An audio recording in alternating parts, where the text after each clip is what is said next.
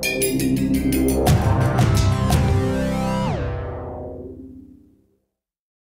a pleasure to be here and get to see so many friends. Make sure this thing works. I haven't seen in a while, and get a chance to talk to people whose work I've read for a while, and just enjoy the day.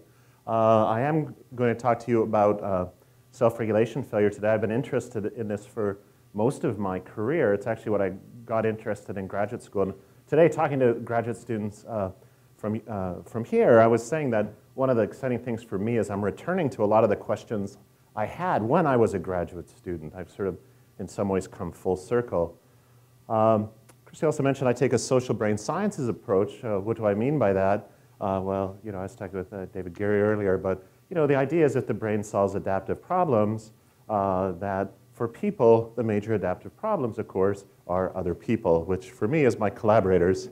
And since they're not here, I can just go right by them really fast. But from an evolutionary context, why control behavior? Well, on the assumption that we have a fundamental need to belong to groups, of course, we want to do things that would get us kicked out of those groups. But what we see is that we also, as individuals not considered within groups, are motivated to engage in certain behaviors. And that at some basic level, the reward value we associate with objects in our environment might provide some clue as to their adaptiveness. So the code might be activation of brain reward systems, tell us that that's good for us, we should want that to certain foods and so forth. And of course, people like Cosmides and Toobies remind us that, of course, we have a Stone Age mind in the 21st century, and that, adapting as a species, we weren't prepared for food courts or all these great restaurants you have around here, where you can just easily go out and get very high-fattening food that tastes really, really good. Or we can't account for developing drugs that mimic naturally occurring systems. So at some level, we have this reward system that tells us to do things and provides a conflict between our personal desires, shall we say, versus things that would get us into trouble with the group. So at the personal level, we might want to eat a lot, use drugs, forced sex, freeload, etc. But at the group level, we want to reject people who do all of those things. They're not good for our groups. So what we really do have is a need to control our behaviors, to regulate, to anticipate and think into the future about how people will react to us if we engage in behaviors that would lead us to be rejected. So I talk about self-regulation. I'm really talking about regulation of the self by the self to achieve long-term goals that we can envision in the future. So the fundamental goal, of course, is survival and reproduction. But this ability to self-regulate requires a lot of things. There are a lot of components to being able to self-regulate. We need to be able to set goals, make plans for the future, project ourselves into the future, this sense of autonoetic consciousness. We have to be able to monitor our progress towards those goals, detect errors when we're failing, when we're eating that 7th piece of pie. Something has to tell us to stop. And so we have to figure out ways to stop and inhibit impulses that we have. And what my research has done over the last 25 years or so is try to understand the contexts in which self-regulation fails. Because it often fails. It's a horrible picture. This is self-regulation failure when you have your toddler giving you the beer because you're too passed out. It's just a bad thing to happen. And so sometimes self-regulation just gets shut off. Been thinking about this a lot, and in fact, I just published with my student Dylan Wagner this review paper in Ticks. I show you this only because I think it's the first time in history that a really legitimate premier journal has shown somebody vomiting on its cover. This is all manner of self-regulation failure, and I just think it's kind of cool they did that. The approach I've taken over the last decade or so is to use the methods of cognitive neuroscience to study various aspects of social cognition. And of course, what we do is we take somebody like my former student Jennifer Tickle, put her in the scanner, get a nice picture of her brain. That is actually her brain. It's a nice brain. And we look for changes in cerebral activity as measured indirectly by blood flow. And I like to quote William James a lot. He said, I think everything important. He says, we must suppose a very delicate adjustment whereby the circulation follows the needs of cerebral activity. Blood very likely may flow to each region of the cortex according as it is most active, but of this we know nothing, which sort of sums up in some ways where we are in knowing how brain imaging works a little bit. But what we can do is look for patterns of activity and see if we can test various theories and models that we have. So how do you do this in an imaging environment? Well, here we have a little bit of something for everybody. Pick your favorite vice, whatever turns your crank, as we say. For one of my colleagues, it's this World of Warcraft where he just gets lost in this for days at a time. We have to go find him, bring him back to the lab. But the way you do this in an imaging environment, I mean, the scanner's a tight little hollow chamber. You can't have people doing a lot of behaviors. So what we tend to do is show them images of things that are relevant to them, that they might have inhibitions about or might be trying to regulate, and we see how they respond to those cues. And I hope to give you a couple examples of how we've used this approach today. The first I'm going to start with is smoking behavior. We were interested in trying to understand the neurocorrelates associated with cigarette craving. And one of the things we brought to this was the craving literature in addiction is kind of a mess. And we think part of this has to do with a lot of the demands placed on people in these studies. So, you'll see an advertisement, wanted cocaine addicts for study on brain reactivity to cocaine cues. So they go in there, they know they're being studied because they're cocaine addicts. They know they're going to be shown pictures of cocaine, and lo and behold, they have differential responses to that. Well, the social psychologist in me says, you can't have people aware of exactly what you want to study. That's just not necessarily good science. And so we wondered, what would happen if we had a context in which people had no idea what we were studying? They had no idea it was relevant to them. What happens in the brain in that case? So we recruited 17 smokers and 17 non-smokers. They did not know that we knew their smoking status. It was collected in a separate screening to screen out various kinds of things. No mention was made of the importance of smoking. We just said we had a study that wanted to see which areas of the brain lit up while people watched movies. Seems a convenient cover story. Then they watched 30 minutes of this film, Matchstick Men, starring Nicolas Cage here. Now let me show you. It's a movie that has, in this half hour, the first half hour, it has an awful lot of smoking in it. This just gives you an idea of some of the sort of typical scenes. So whatever he's doing, there's just a lot of smoking paraphernalia. Even watching children skateboard, he's smoking. It's just, it kind of goes on and on. What we're able to do then, we have them watch this for roughly half an hour, and we can take scenes in which there was smoking, and we can bin those by the TR in the scanner. We can take control scenes in which the same people were in them without smoking. We have other aspects of the movie that are sort of other controls, just sort of baseline responses. And we can ask the question, comparing the smoking scenes to the control scenes, overall for everybody, which areas of the brain are most active? And we see a wide network of brain areas. This is for both smokers and non-smokers, so we're not biased in which areas we're picking. A lot of areas you see that have been identified in control, reward areas, and this interparietal sulcus area I'll talk about in a second.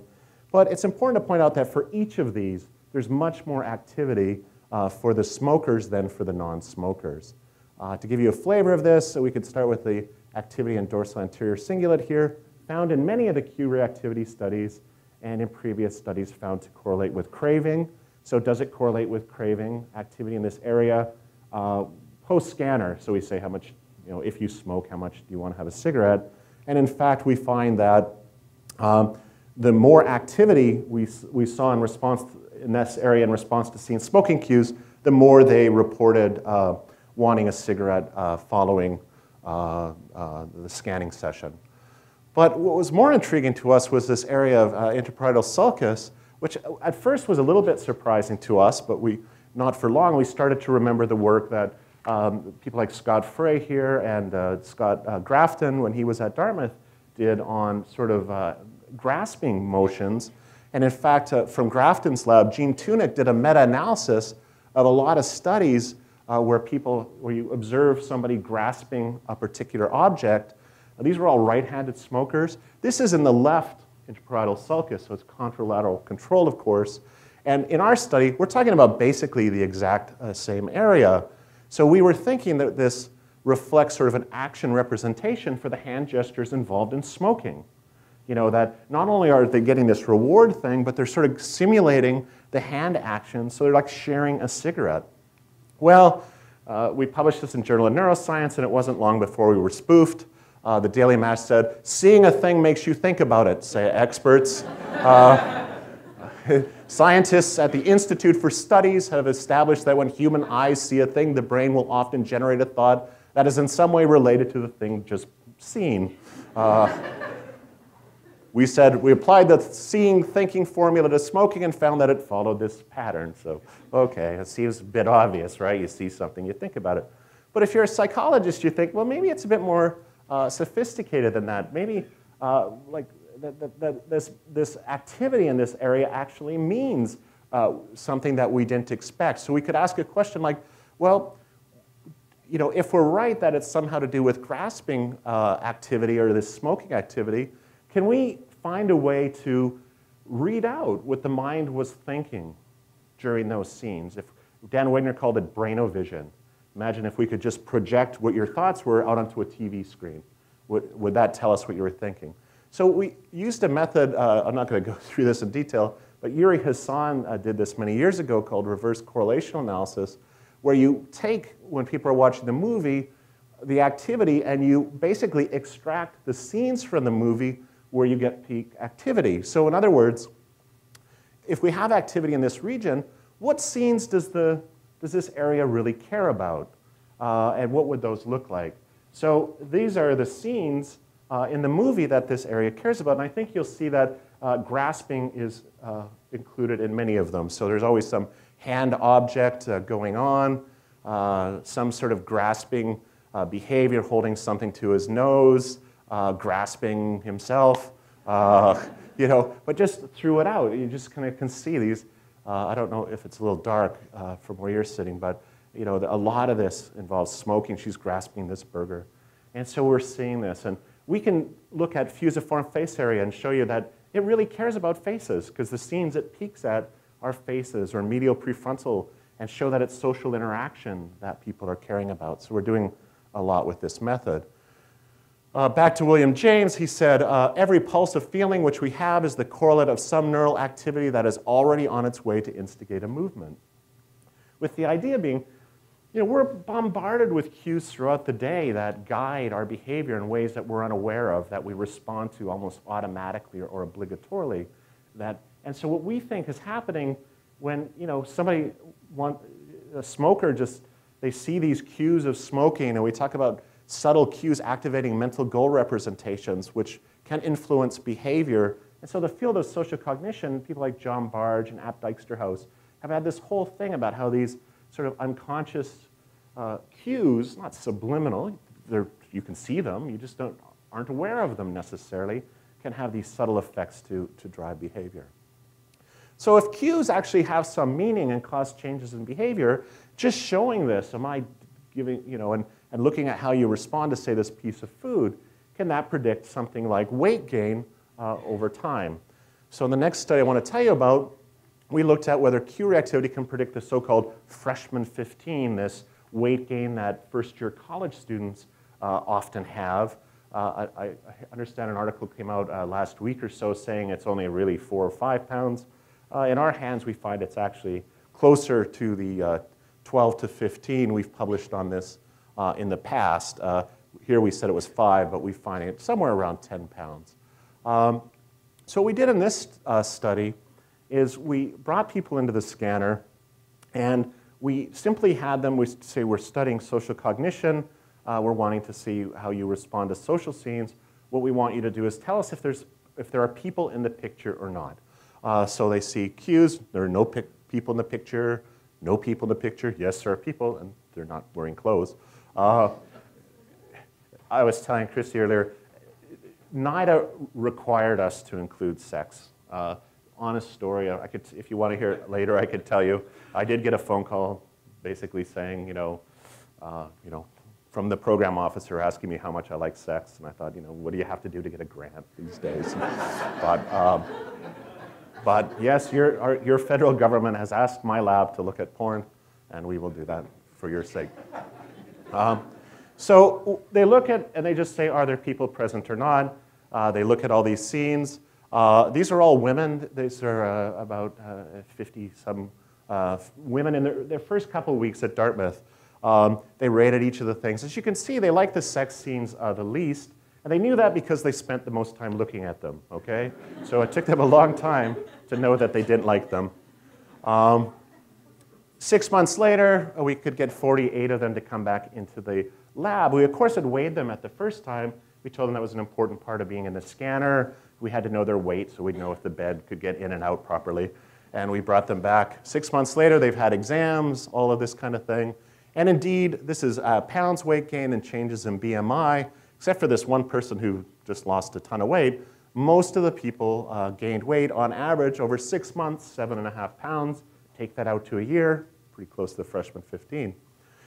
So which brain areas predicted the weight gain? Well, to cut right to the chase, the nucleus accumbens activity in this brain region in response to food cues, when they had no idea we cared about food cues, robustly predicted weight change over the 6 months. It wasn't responses to animals or to sexual scenes or to drinking or anything like that. It was specific to food images, okay? So it's nucleus accumbens activity only to food images that's predicting the weight gain. Nucleus accumbens activity in response only to the sex scenes, but not the food scenes, predicted 6 months later solitary sexual desire and dyadic sexual desire, as well as actual sexual behavior. We asked them to tell us how many partners they'd had since they came to Dartmouth. As you can see, most said 0. A couple, 5 or 6. Everybody wanted to know who they were. But what we do is just we divide them into ones that are sexually active and ones that aren't sexually active. And what we're seeing is at time 1, in response to sexual imagery, the ones who had the most reward were much more likely to be sexually active. The ones who were not sexually active had a slightly decreased response. So in other words, these cues 6 months earlier are telling us something about how they're responding to cues in their environment. This got us thinking about individual differences in self-regulation. There's a lot of data coming out from social and personality psychology saying that you take even self-controllability in young children and see, and it can be quite predictive. Walter Michel's work showing that delay of gratification at age 4 predicts important life outcomes like SAT scores and all kinds of things. Terry Moffat, Echelon Caspi, and their Dunedin study showing that early self-control predicts, how much money you make and how much money you have saved. We're predicting this based on young children. So when we're thinking about weight gain, there's this question of, we started thinking about, is it because these people have weaker self-control in some way? Is it because they're more responsive to those eating cues? Like what's driving them to respond to the cues in a way that leads to weight gain? And this is a line of research we're just getting underway. We just got funded for the first time from the National Heart, Lung, and Blood Institute to look at this. They're very concerned with obesity. And the method we're going to take in this research is to use a method of resting state functional connectivity that Steve Peterson up the road at WashU has going. It's based on this assumption, it's a Hebbian idea, that over the course of development, brain regions that are active together become functionally coupled. The fire together, wire together sort of Hebbian learning idea. And over time then, these networks of brain regions tend to co-activate, even when people are at rest, even when people are not performing any other type of task, you'll see these areas activate together. And some people think that there's a common architecture across individuals in this resting state, in these various resting state networks that might be in some ways meaningful. And the method we're using, there are a bunch of different ways to look at resting state, functional MRI. The way we're looking at it is following Steve Peterson's method, where you can assess the integrity of that network. And the idea, so the networks might be the same for all people, so you get this default network that people talk about, but the connections between the nodes of that network might be quite different for different people. Does the integrity of that network predict something? So in our preliminary, so here's this network. This is, I like to show this. This is from Steve Peterson's lab. These are nodes in the network changing as children go from about age 8 up to 21. And I guess the important thing about this is just, it doesn't matter what the specifics are, but you can see, like, this is cerebellum down here. These different, this brain is reorganizing. These networks are organizing and become more solidified during adulthood, where you get this frontal parietal network here, these blue regions, and that you can see the strength of the connection is the thickness of the lines, sort of using graph theory to assess that. And I guess the important point here is we can define these networks and then look at the integrity of them and say, does that actually predict something? So what we found in just some preliminary data is that indeed the frontal parietal and reward networks, the integrity of them, can be used to predict people's BMI. In other words, people who are, like myself, heavier, tend to have more weakly integrated frontal parietal networks. So we're trying to use that to, this is in the research we're sort of, so I'm sort of starting in a way, telling you early about the future work, and then I'll get to the main part of the talk. But these are the kind of questions we want to be able to address. So do individual differences in the frontal parietal network predict individual differences in things like the capacity to delay gratification? Can we use it to predict? So we all know, January 1st is going to come and a flood of people are going to head to the local gyms and join, and they're going to join Weight Watchers. And within a month, most of those people will just give up. Can we even predict who even lasts longer than a month? Who keeps at it? Who doesn't? Can we predict who will lose weight? Can we predict weight gain in adolescence? We have another small study we're doing with adolescents where we're trying to see if this predicts weight gain. Does it predict who will fail in self-regulatory tasks we have in the lab? So these are the kind of questions we're asking with that. So how do we, coming back, throughout much of my career, I've studied in the lab how self-regulation fails, often with dieters I'll tell you about, but sometimes different groups. And we know that there are a number of contexts in which it fails. How do we study that in a scanner using Q reactivity? I like to study eating. It's out of all the things, people are inhibited about a lot of things, but most of them are difficult to study in the lab. We have inhibitions for good reasons. But eating, it's pretty benign. Everybody eats multiple times a day. Most people inhibit it at least occasionally. Some people chronically inhibit it, so the chronic dieters. Some people fail to self-regulate and maybe develop weight problems. And it's pretty easy and ethical to manipulate. Even people who overeat, mostly they know they overeat. It's not shocking to them.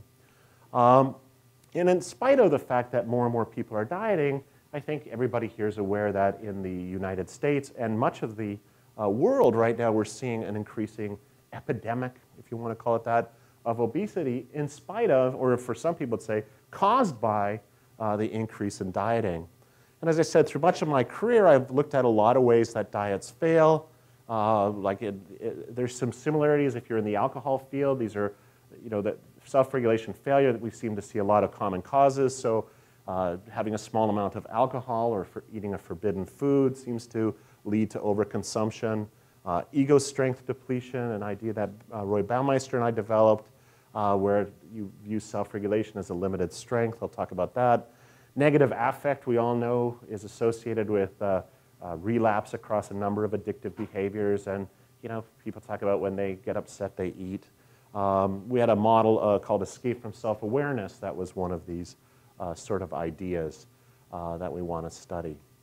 So when I was a graduate student, we were very interested in seeing what would happen to dieters if we broke their diets.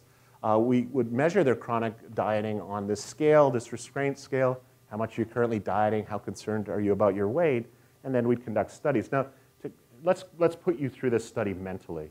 We'll take the people in the center, you get to be the control group, you guys are the experimental groups on the outsides. We tell you, we're interested in a study of the effects of mouth temperature on taste perception.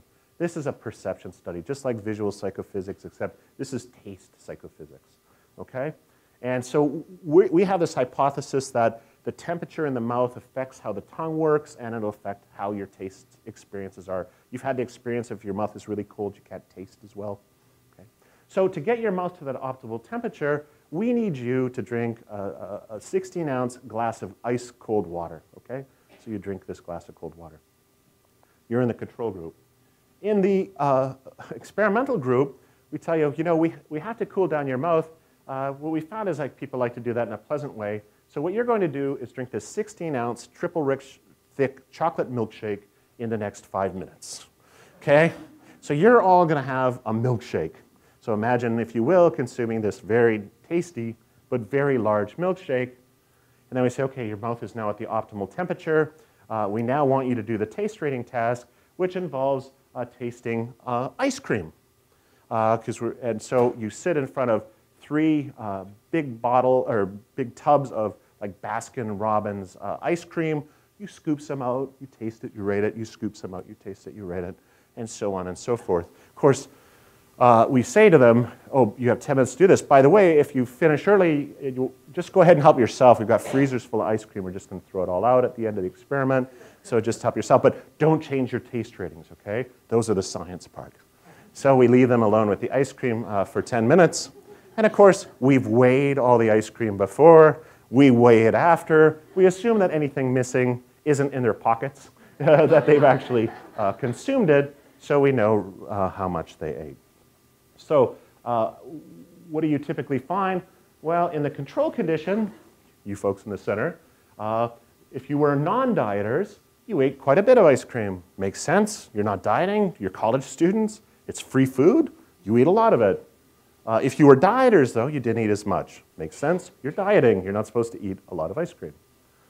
After the milkshake, you guys on the outside, imagine how you feel. You've had this 16-ounce chocolate milkshake. Maybe you're kind of feeling a little full, right?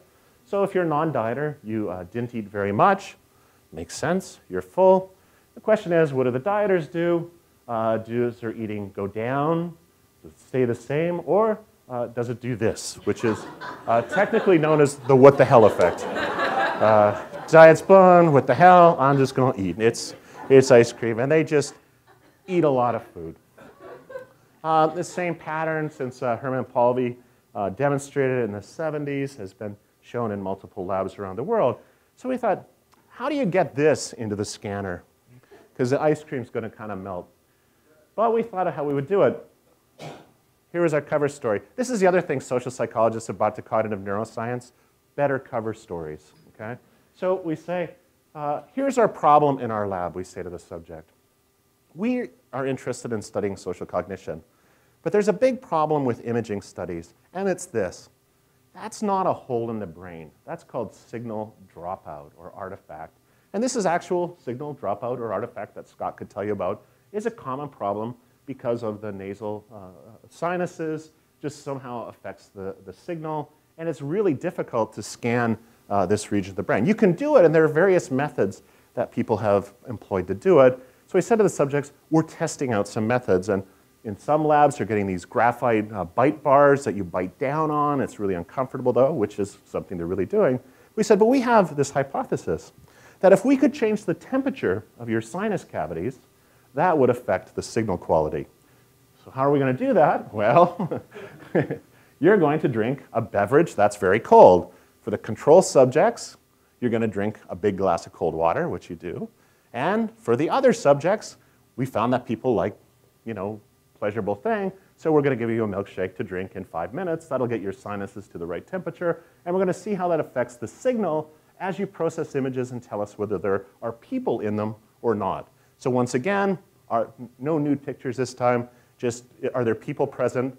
And some of the times are pictures of very attractive foods that people might find appealing, pre-tested. I have a student from Montreal obsessed with bagels, so we always have to have bagels in them. But essentially, this conforms to a standard 2x2 design. And I'll mention that this is a study we used 100 subjects, 25 in each condition, because we wanted to make sure we had enough power. Oops. So we had 25 dieters having water, non-dieters, water, milkshake, and milkshake. So what do we find? Again, we looked for regions of the brain that showed this interaction. So here I'm going to start those in the control condition with the water. This is the same finding in right nucleus accumbens and left nucleus accumbens. I'm just going to point to this upper one. So what we found is the non-dieters showed robust activity to the food images. It makes sense. That's what we expected to find. What we didn't expect to find, and I think is very interesting, is this absence of reward signal in the dieters. Now again, they don't know that food's relevant, but I would have assumed that if you show an appetitive stimulus to any subject, you'd at least get some reward signal. They were doing something to shut that out, which I think is interesting. We don't know exactly what they're doing. Here's after the milkshake for the non-dieters. Look at that. After a 16-ounce milkshake, those food pictures aren't seen to giving much of reward activity at all. What do we find in the dieters? Bang. After the 16-ounce milkshake, now those food images look pretty good. In other words, now we're getting a reward signal of some sort, perhaps, but only after they've already had this big hedonic milkshake. And basically, that sort of mirrors the behavioral findings, where it's after the milkshake that you get this activity. We did find, oh, and I should mention, it was specific to food images. Again, we want to show it's not some generalized response. When they saw pictures of puppies, they didn't get this activity. We did see a reverse interaction in the amygdala, which if there are amygdala experts here or somebody has some ideas, I'd love to hear them. We still haven't exactly sorted out how to think about this. But essentially what we saw was that for dieters, they showed more activity in the amygdala to food images. In the control condition, that response went down after a milkshake, whereas for non-dieters, it went the other way. You know, if some simple-minded view of the amygdala is it's a fear center, it's like here they're afraid of food, there they're not. Here they're not afraid of food, now after a milkshake they are. I don't know. We're very interested to think about that a little bit more. But what we basically found in this first study is that the milkshake preload interferes with the diet, that restrained eaters we knew from the lab eat more ice cream after a milkshake. Dieters normally show what we found is little cue reactivity to the attractive food cues. And I really think there must be something interesting going on there that we need to find out. Like, what are they doing so automatically when they see food? Somehow, are they ignoring it? Is it an intentional thing? We're just not really sure. But following the milkshake, they showed this increased cue reactivity that's associated with self-regulatory failure in the real world. I mentioned the strength model of self-regulation. Another way we've tried to look at self-regulation failure that Roy and I talked about back in '96. The idea here is that there are individual differences in this sort of this resource. That self-regulation depends on this resource you have, and just like a muscle, Roy used the muscle analogy, it can become depleted, fatigued.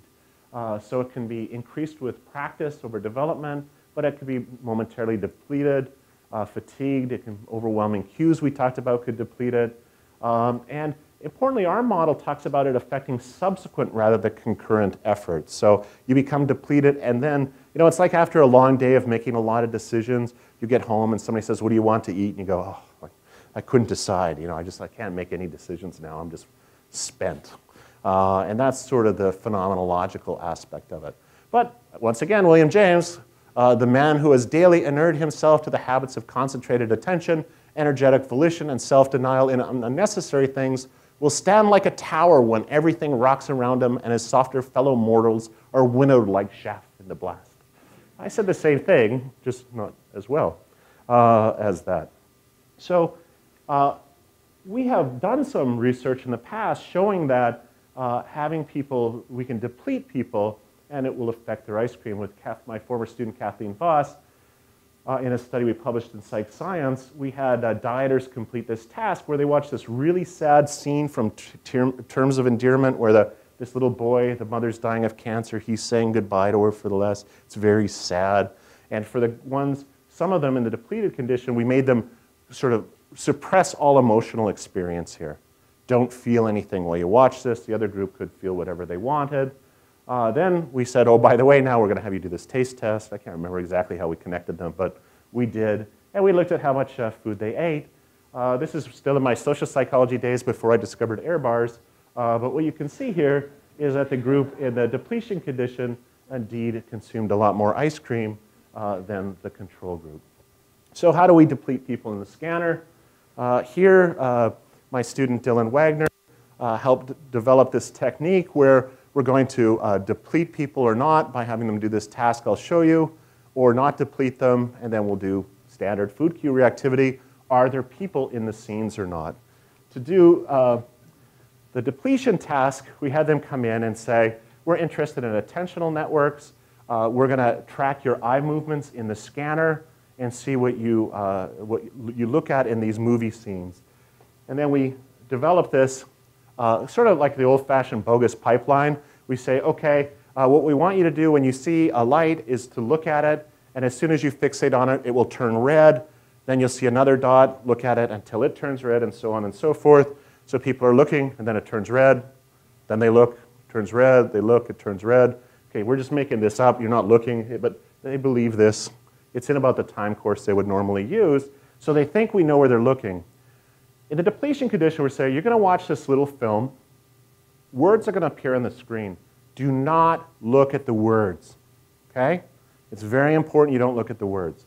Control condition, we just said you can look at the words if you want. But we said, well, now we know where you're looking, so don't look at the words. And then onto the screen, this is from the National Film Board of Canada. It's on bighorn sheep. We used it to induce neutral mood in people. It's very neutral mood inducing. So try not to look at the word, don't look at the word, don't look at the word, don't look at the word, okay?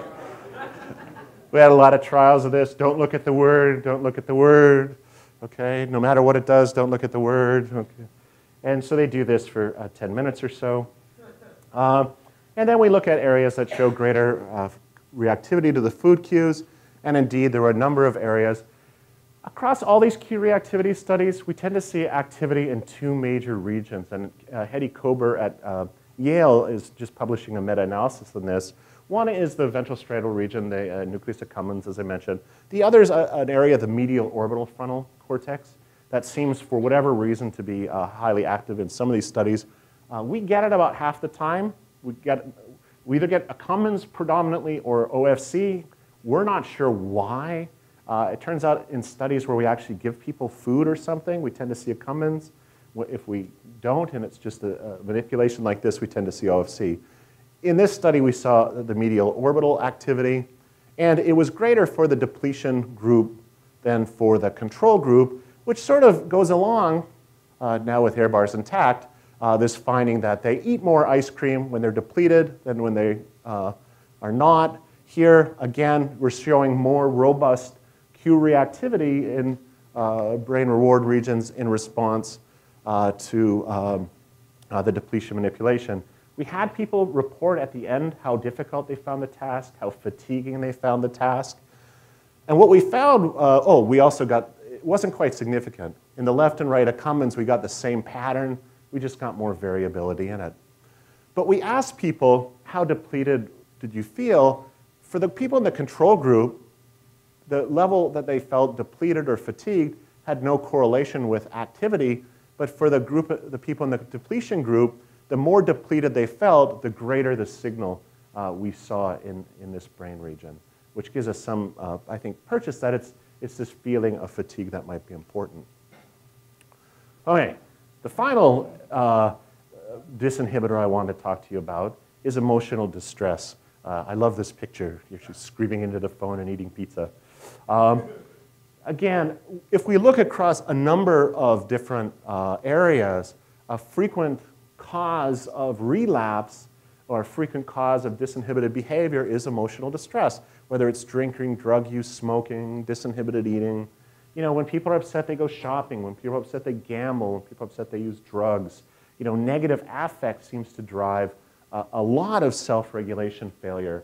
And indeed, this was my doctoral dissertation, where we used different ways to make people feel anxious or distressed, and dieters ate more and non-dieters tended to eat less after we got them emotionally upset, and we did this in a number of different ways. So how do you induce mood in the scanner? You don't really get them to watch Star Trek, but I think this shows a hint of what we tried to do.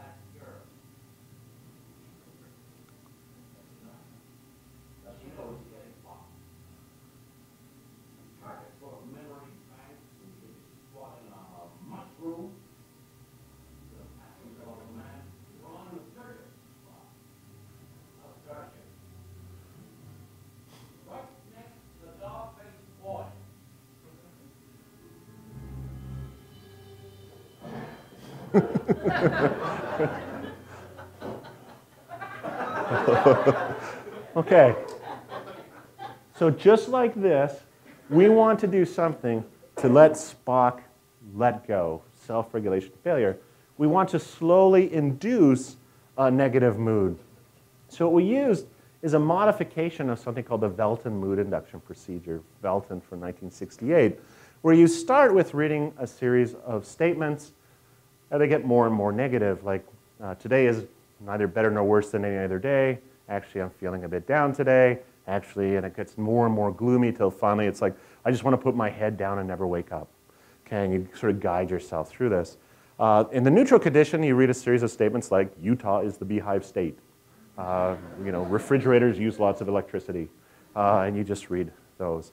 We modified this slightly to be social distress manipulation, where you start off, some people like me and some people don't like me. Well, actually, a lot of people don't like me, and then just gets more and more gloomy to, everybody hates me, and I have no friends. So they sort of get into that, and again, so we induce this mood in them, and then we look at cue reactivity. We measured pre and post self-esteem. The social stress manipulation did, in fact, lower their self-esteem, as symbolized by the important crying smiley face. But again, in medial orbital frontal cortex, the social group showed increased activity to these food cues following this distress in a way that, here's the depletion, here's the negative mood. What we're seeing is in all cases that we see, for dieters, when they've eaten an ice cream, when they've been depleted, when you give negative affect, you see now food, even when they're not expecting it, seems to take on these rewarding characteristics. Here we showed that the change in self-esteem was associated with the more they had a drop in self-esteem, the more we saw this increase in the reward value. Same with the accumbens, okay? So it wasn't a big effect there, but the more the self-esteem dropped in the social distress condition, the more reward value they seemed to derive from the food. Okay, so these things are happening to make food seem maybe more appealing. Dylan Wagner and I published in the Trends in Cognitive Science this sort of model, as we summarize the field, that we got really giddy excited about this, as only people like ourselves can get giddy excited. As we started to think about, now this is one of the oldest ideas around, that there's some sort of tension, a reciprocal interaction between frontal control mechanisms and subcortical reward mechanisms. I mean, this has almost been around since Adam and Eve, right? And every neuroscience just knows that, and people talked about the battle between, subcortical rises up. Mark Rakel and his colleagues have found with Wayne Drevitz that it does almost seem to, in many cases, be very tightly connected. So for whatever reasons the subcortical reward and emotion regions go up, seems to be associated with the reduction in frontal lobe functioning. Similarly, if you wipe out frontal lobe functioning, say with an injury or some other way, alcohol, suddenly cues become more potent. So we're not the first to say that by a long shot. And I was just listening to Amy Arnesten from Yale talk about, in primate models, they show that stress leads to reduction in prefrontal attentional and executive function areas. But what we thought was that the nature of the self-regulation failure, what we really have to do is think about whether it's having its influence on the bottom-up approaches versus top-down. So the first thing cue exposure, like in the smoking, we thought, that makes the bottom-up sort of tilts in favor of the cues. Same with lax activated consumption, the milkshake preloads or abstinence violation effects, might be having an effect. Whereas things like we thought maybe resource depletion or negative mood inductions would actually be associated with dampening frontal resources. And I would add to that escape from self-awareness. Another line of research in our lab has looked at self-referential processes. When you're processing information about the self, we see activity in medial prefrontal cortex. And so in a number of studies, that seems to be an indicator of self-awareness. So if we're somehow wiping out your sense of self, like that mindless eating you might do at a movie where you just, where did that bucket of popcorn go? Where you haven't been paying, if you haven't been monitoring your behavior, you see sort of disinhibited behavior. So in our model, why I think I got excited about, this is to show it's not a new idea about the role of frontal lobes. This is Freeman and Watts, who did the studies that led to lobotomy. They wrote in 1939, the frontal lobes are not centers of intelligence nor of emotion, nor are they directly concerned with the energy drive of the individual. They assemble the available data, synthesize them, plan a course of action with the ideal in mind, and equipped with energy of response and with appropriate effective tone, project the individual into the future, direct him towards his goal, and criticize his shortcomings. That's what we've been talking about, self-regulation, all these things, like with the appropriate energy of response. The strength model is there. Moniz comes along, sees these guys talk, and develops the lobotomy, right? So if you wipe out, what happens? And we talk about, this is, by the way, the Finding the Self study we did, showing this area of medial prefrontal cortex. We know from a lot of work that weakening of frontal restraint, it was actually Carlisle Jacobson from Yale, an early neuroanatomist, that talked about, he was the one to use that term stimulus-bound nature, that animals without frontal lobes become stimulus-bound. Frontal lobe dysfunction syndromes talk about utilization syndrome, right, where they reach out and they'll do the things next to them. So from our model, there are many roads to disinhibition. I don't think it's coincidental. We've tended to, in the field, treat these things as if they're doing different things. Emotions doing one thing, depletion's doing another. Giving somebody alcohol makes them drink too much, But from our model, disinhibition is a generalized, non-domain specific mental state in which somehow the frontal lobes are weakened somehow, or the frontal mechanisms become weakened. And then disinhibition leads to release of inhibited behavior. Now, which behaviors get disinhibited are those that individuals are inhibiting. Okay? So we won't be able to predict how you'll behave until we know what you're trying not to do. If you're a dieter, you're trying not to eat. Maybe Bruce is trying not to do something. We can speculate. But if if he was disinhibited, we'd see it, right? And it's almost tragically sad and ironic that when people are disinhibited, they end up doing the very thing they're trying hardest not to do, right? If they're an alcoholic, they're disinhibited, they drink. If somebody else goes shopping or spends too much money, buys too many neckties. Why don't people who drink go buy neckties and the necktie buyers go have a drink? It doesn't work that way. So what our model says is we have to have some recognition that although the capacity for self-regulation and its disinhibition might be domain general, that you have to understand the context of individual specificity to understand the behavior you'll see. And it also depends on the situational cues. And what we argue here, based on this idea of people with weakened frontal becoming stimulus-bound, is that in a situation where you're faced with tempting foods, you're more likely to consume them if you're in response to something that makes you angry. So from other work, we know that depleted people, if they're looking at those IAPS pictures, depleted people show hyper-response to negative IAPS images in the amygdala. It seems to intensify the emotional experience.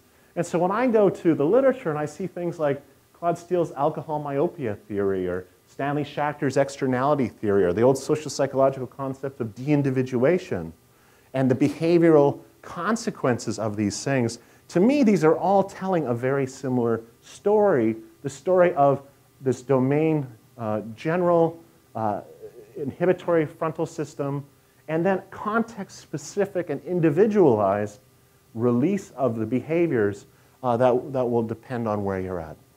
So why I'm sort of excited is when I went to be a postdoc with Roy Baumeister, it was this notion of generalized disinhibition that I wanted to devote my career to studying. But we got sidetracked onto other things. I think we were trying to figure out how to test the theory, and I don't know, we thought of having people like eat popcorn while they watched naughty movies or something, and the IRB wouldn't let us do that, and neither would my wife. And so we got onto other things, and somehow I forgot about this idea and just went on to other things. And it's only after I said I got giddy happy writing this paper is all of a sudden all the things I was most excited about in graduate school now start to make sense to me, where at the time I thought there's something there, but I just didn't understand how it might work. But I now know that self-control is important, but it's also not always the best thing to do. And with that, I'll say thank you and take some time to answer questions.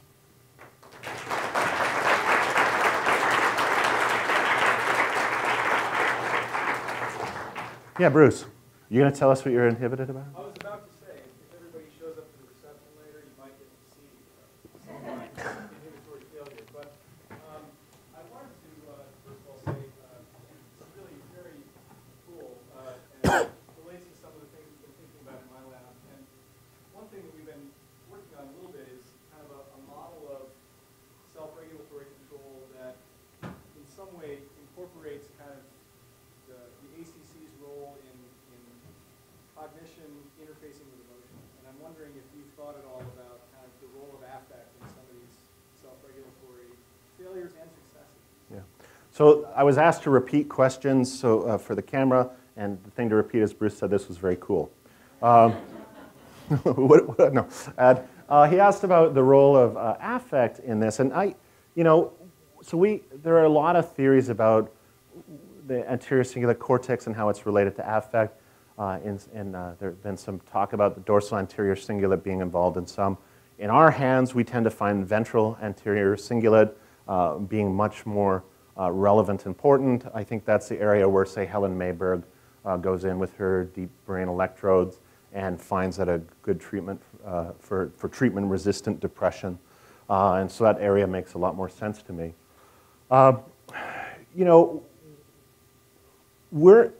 One of the issues that you probably, if you were paying attention, noticed is we're not seeing a lot of control mechanisms in any of these studies. We get hints. We've seen some lateral PFC. We've seen some areas of anterior cingulate. We've seen a little bit of VM-PFC, some of these areas, but not consistently, which is one of the reasons we actually thought for the frontal stuff, we're more interested in the resting state functional connectivity as something that, because in the real world, you don't, in an event-related design, like our cues, it's like every few seconds you see something. But that's not how regulation works, where people, over long spans of time develop self-control. I don't know that the event-related fMRI is the way to get at some of these kinds of questions. And maybe that's why we're not seeing those. Not sure if that's exactly answering your question. I mean, the affect stuff we're interested in. We now have this first study, but we'll be looking at, I am intrigued and I want to read more from the primate literature that had all the studies showing that anxiety, or however they induce anxiety, they don't probably show them Star Trek to monkeys, but when they make them anxious, you get disruption of executive functions. So something's happening there to interfere with executive functions, which I view as sort of analogous to what we're talking about in this domain general self-regulatory resource. Yeah? Try to keep my questions short enough to be repeated. But in most of your phenomena, the pathway of causation seems to be that the behavior is causing depletion of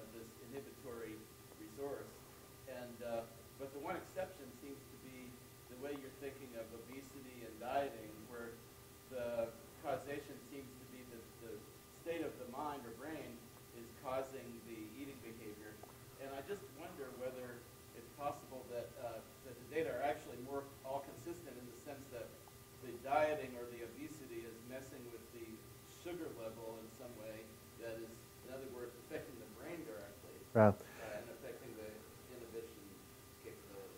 Yeah, absolutely. So Roy Baumeister and John Tierney have a book out right now called Willpower that's getting a lot of press. And they actually cite a study that I presented during the presidential symposium at SPSP where we used a glucose manipulation. We've since discovered, as we're preparing it for publication, that it's not as good a story as we wanted to tell. You should always do your more care. That's the one problem when you say, oh, we've got this great new finding, and then you go back and say to the graduate student, okay, it's now been all over the New York Times, and it's in this book, we better get it out the door. And, painful, no, that's stress. But, so Baumeister's theory is that depletion relies, or that self-regulatory strength relies on glucose, and if you disrupt glucose, you can cause those effects. And I mean, some physiologists say that's an implausible model. I'm skeptical of it, is why we ran a study. Certainly, people who are dieters are resisting food a lot, and that might be depleting in its own right. So I think ultimately, much of this, I would say, depletion or anxiety, overeating, I mean, I think it's just a response to an environmental thing. It tells you, though, why dieting is so difficult. Dieters are great at not eating until anything happens to them, okay?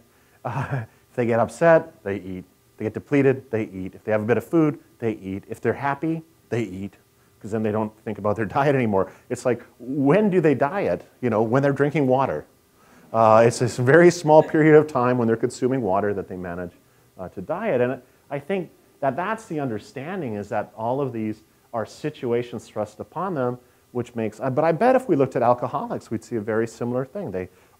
They drink when they're stressed, they drink when they're around when they get cues for drinking, that all of these things conspire for people with addictive habits and behavioral dysregulation. To me, the thing is, each lab studying like the effects of stress on alcohol or the effects of cues on alcohol or abstinence violation effects, maybe we're all talking about the same thing. And it's whatever happens to change the balance between the frontal and the subcortical. Whether it's from the bottom-up effects of subcortical or whether it's the absence of or the breaking down of the top-down regulatory control. And that thinking in that way gives you some hypotheses I don't think you would otherwise have if you would stuck into your more narrow field, which probably didn't even come close to answering your question. But okay, great. Yeah. My question kind of dovetails with that one.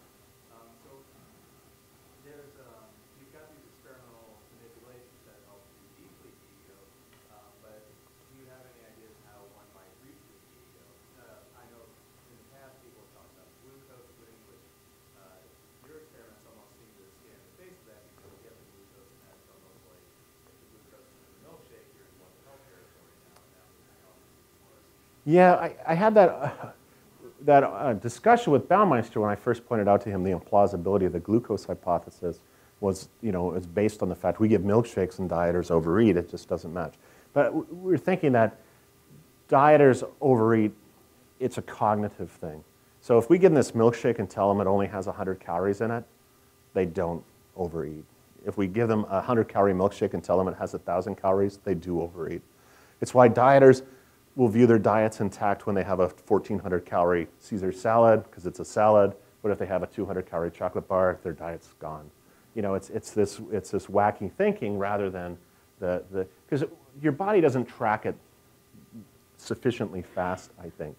But in terms of building self-regulatory strength, that's an open question. Mark Moraven has maybe one study showing you can build up self-regulatory strength, but we don't know how long that would take to happen.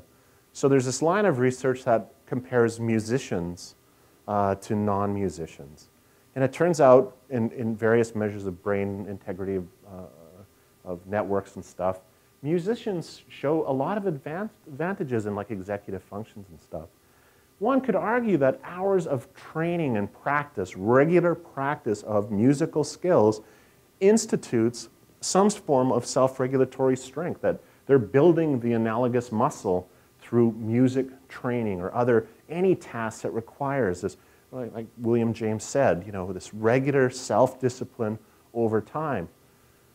We are hoping we can capture that with the resting state functional connectivity measures, because that's what we're saying. We don't think that reveals itself in this standard event-related fMRI sort of design. So of course, this latest grant we just got, our first step is to see whether resting state predicts who will be successful at going to a gym or losing weight, and whether it predicts some of this lab stuff. But ultimately, it would be nice to say, what if we could measure resting state and find that some people, we can identify them as unlikely to succeed in a gym on their own? Could we randomly assign them to a trainer who would regularly help them? And so are there ways to build this self-regulatory strength? Can you change resting state functional connectivity in a way that builds this frontal parietal network? I mean, this is very early days where we're just going to see if it has any meaning at all. But ultimately, it'd be nice to see if we could build sort of a resistance. It might suggest strategies of learning to play the piano to help people, I don't know. But that's probably when they're kids. But something where you have to engage and build self-regulatory resources. Yes? I'm really fascinated with the concept of this decreased brain activity in response to food in the dieters who are in control condition of this water. Right. And I'm wondering, what stage in the dieting process are these dieters? Are you getting people who have just started dieting, or have they moved to? Right. So the question is that, and it is, I think, one of the more fascinating pieces of data that we don't understand. So in the control condition where they just had water, why didn't they respond to the food cues? And the question is, who are these dieters? Were they people just undertaking a diet? These are what we call chronic dieters. These are people who have, the interesting thing, some people just are always on a diet. And it's, we've, in the real world, I did a study once where we took people who were chronic dieters and took people who weren't dieters, and we weighed them every day for 6 weeks, and then again at intervals over time. And what we found was that both the dieters and the non-dieters at the end of 6 months weighed the same.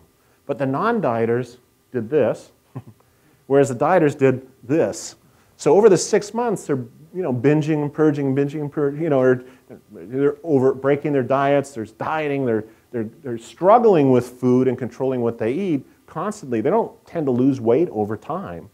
So, but they get into this situation where chronic dieting leads you to be insensitive to internal states, and so your eating becomes reliant on cognitive cues such as I can have so many calories, or that's why we think the what the hell effect is, once your diet's blown, you just eat because you don't have satiety holding back eating because you've habituated. And when you first start dieting, you're hungry all the time. If you're not being a good dieter, right? But we habituate to anything like that. So the normal cues that would guide behavior are just absent. So in terms of what they're doing, though, I don't know. They're managing somehow to not be processing those food cues in a way that signifies a reward value. When asked about chronic dieting, you say, you categorize yourself as? No, it's a 10-item scale, the restraint scale, with different questions of how often are you dieting, how much would you be affected by a 5-pound weight gain, how much does your weight fluctuate, how concerned are you for your... So it's a series of questions. Many chronic dieters are currently on a diet. What we haven't studied before is people who just, for the first time, go on a diet, and that's the group we're trying to capture now. So when they've just decided to go on a diet, get this resting state functional connectivity, can we predict whether they even stay on it for a month or so? If they stay on it, how much they lose, and that kind of thing. And we'll also be measuring cue reactivity in them. So we'll see, we'll test those things against each other. Does the extent to which they're responsive to food cues also predict whether they stay on their diet or how much weight they lose if they diet? So that's the goal, is to try and do that. Yeah? I was just thinking pertaining to that, perhaps a more distinct group as opposed to contrasting dieters versus non-dieters, like these pumping diet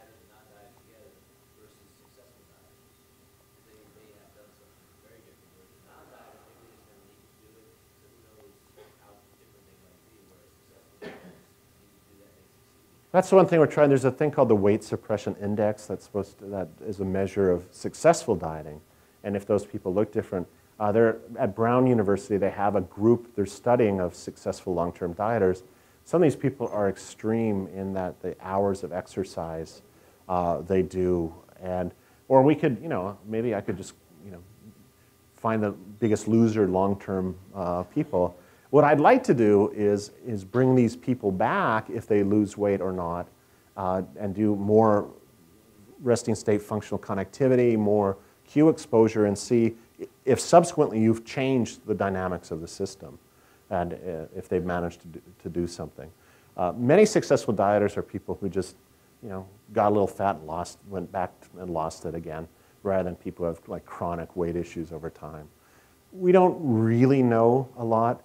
Part of the problem is the people who successfully lose weight on their own seldom come to our attention, right? They don't go to, that was Stanley Schachter's point on his recidivism paper, is that, yeah, people lose weight on their own, but you wouldn't know that from the clinics because it's the people who can't on their own that we tend to see.